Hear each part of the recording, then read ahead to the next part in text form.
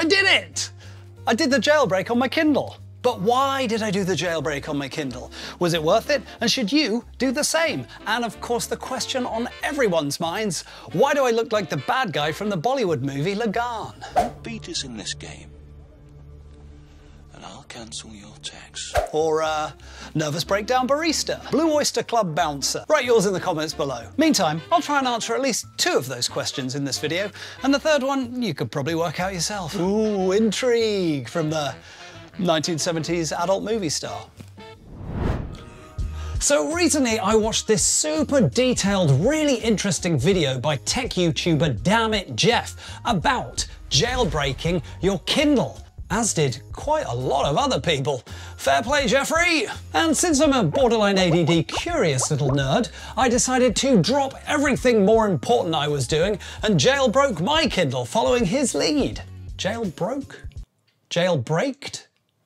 Jailbreak? Quick sidebar if you don't know what jailbreaking is, it's basically unlocking the device at the root level to allow you full access to the hardware and capabilities it has, some of which the manufacturer may have deliberately limited. It's like taking the stabilizers off your bike, or taking the limiter off your golf cart, or the blinkers off your horse so it can do anything it wants and go anywhere it once. I don't know who that analogy is for. Does it even work? Now, Jeff looks like the kind of guy who knows his way around a terminal window or a CLI interface. Does I stand for interface? Whereas I am more of a casual techie who looks like one of those kids' toys where you move iron filings around a man's face with a magnet. But I followed the pretty good documentation step-by-step process and it worked. Exactly as we'd hoped. But outside of a nerdy curiosity and a small sense of achievement, I found myself immediately thinking, was it worth doing? So let's find out. I think essentially it's going to come down to your use case. Is it reading books? Yes, but I'm a pretty light, casual Kindle user. I bought this guy about 4 years ago from my favorite secondhand electronics store, CEX, for about €40, I think. And it's the Kindle Paperwhite 6th edition. Now, I don't really use the Amazon ebook store that much. I've only bought a few things from there over the years, what with my DVDs all having gone to the charity shop and my CDs being in those sad plastic wallets in a storage unit somewhere. Books are the only physical media I have left, so I still like to buy the original copies, physical pages. Why is he smelling a book? He's a weird man. But if I'm traveling and I'm only taking a small bag, you know, this is not as ideal as this, obviously. So what I'll do is find the ebook version of this online somewhere. If you search, I'm sure you can find an archive. And then using the library software Kal-i-bur, or as DammitJeff calls it, Kal-i-bray. Using Kal-i-bray, you're gonna love this. My whole world's turned upside down. Which is the right way to pronounce it? Kal-i-bur or Kal-i-bray? Please tell me in the comments below. Anyway, I'll use that excellent library software to convert and squirt the book down a wire into my Kindle, and then I can read it just like it's come from the Amazon store.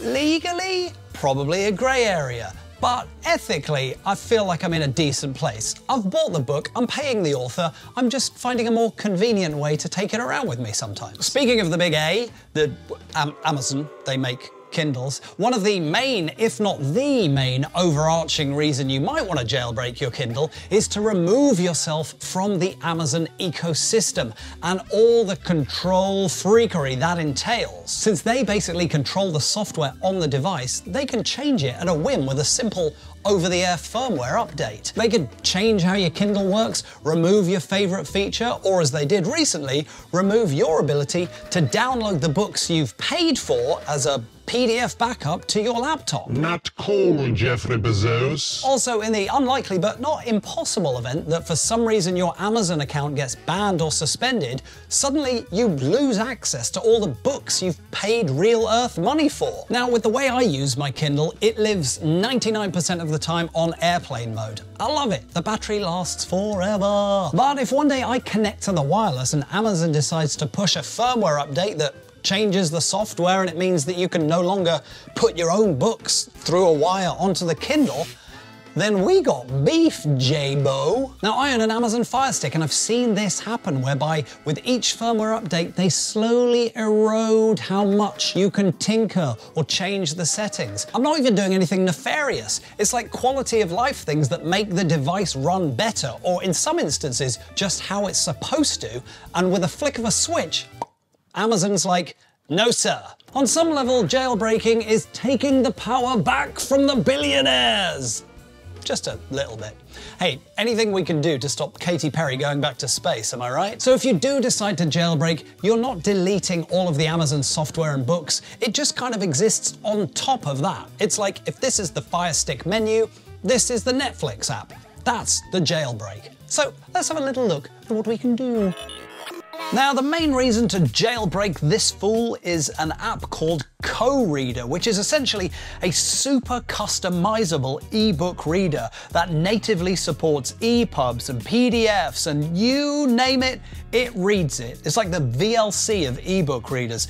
And it comes with a whole host of tweaks and twiddles and customizations that, depending on how you use your ebook reader, could be an absolute game changer. So now I don't have to use Kal-i-bur to convert and squirt the books into my ebook reader. I can just plug this into my laptop and drag and drop the books on, and they'll just appear in KoReader like it's an external drive, which is actually how you navigate KoReader. It's basically like a file system. But wires are for the birds. Ugh, what is this, 2017? More like 1917, am I right, guys? No, there's no one else here. But there's a very cool feature in KoReader where you go boop and connect it to Kal-i-bur on your laptop, and then you can wirelessly transfer the books with a click of a mouse. Love that. I'm not going to go into super detail on this video, you can find that elsewhere. In fact, you should look up a lovely Swedish man called Stefan Svartling, who has a whole host of no-frills, super detailed videos from a myriad of camera angles, which explain how to do all this techie stuff. I used it to learn it, and they're very useful indeed. Thanks, Stefan. How do you say thanks in Swedish? Tack. Tack. Is that it? Or am I saying a swear word? Tack, Stefan. Imagine I'm just saying fuck. Now, if you're one of those people who changes the font on your phone to Comic Sans, whoo boy, you are gonna have a field day making all your favorite books look absolutely disgusting with KoReader. You can even upload your own fonts. You can change the layout, the margins. You can even make it so you can read horizontally, which I think you can do on newer Kindles, but certainly not on this one. You can tweak everything. There's like nerdy stats for how many minutes you've read of each book on each day. There's so much stuff you can tinker with. And you can set shortcuts, hot corners, so that if you tap in each corner, it does a different thing. I've made it so that this corner of mine turns on the light. I mean, that's the sort of thing that really sells me. Look at that. Yeah. I'm so easily pleased. Another thing I really like is you could change the wallpaper screensaver thing. Now, I don't think I could do this, but again, maybe some of the newer Kindles do, where you put it down and then it goes to the cover of the book you're reading. You know how sometimes you'll be on public transport or in a cafe and you'll see what someone's reading? It's a great chance to strike up a conversation, or, you know, the original meet cute. Well, not always. Now, this one takes it to the next level because you can actually upload your own wallpapers and screensavers, and you can do this very cool thing, or if you save it in the right size with the right settings as a PNG file, you can make it so the screensaver only takes up a little part of the screen, and then you can see the text you're reading underneath it. Oh, so fun. I spent way too much time mucking about with this. There's me! Yeah. What a prick. Now, if you're a real book fiend, a bookaholic, a book my show, what? Looks like we got ourselves a reader. You can organize all your books in collections and get like really deep in that organization stuff. I don't really know how, but I'm pretty sure there'll be a guide somewhere else on the internet. TBH, you're talking to the wrong person. My real life books are organized by color. You're welcome.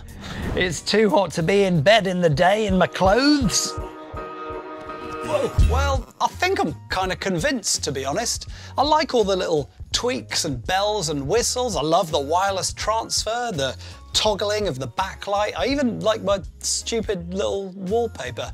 I won't put the link below. And if I ever don't want to use it or nervous about something, I know that the Amazon software is still underneath, so I can just close this and go back to reading how I used to before. Of course, it does bear saying that this will invalidate your warranty, and if you're very, very unlucky, you could brick your device, but I'd say the chances are pretty slim. I guess the main macro reason for jailbreaking is about ownership, so that the books you pay for are yours to keep, download, and do with what you see fit.